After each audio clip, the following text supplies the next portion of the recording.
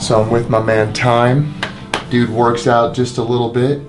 He's got a nice, beautiful battle wound right there from a shoulder surgery. So we just fixed up and did some muscle rehab because the guy works out a little bit. Now we're gonna do an adjustment for both his shoulder and his upper ribs. You put the hand on the back of the neck, sir, and then bring your elbow down. Breathe in nice and deep, sir. All the way out. Fall back. Beautiful, sir. Beautiful, beautiful. So when the shoulder's out of alignment, it pulls the upper back, the spine out of alignment, the ribs as well, and we just reset the shoulder and the ribs back into place.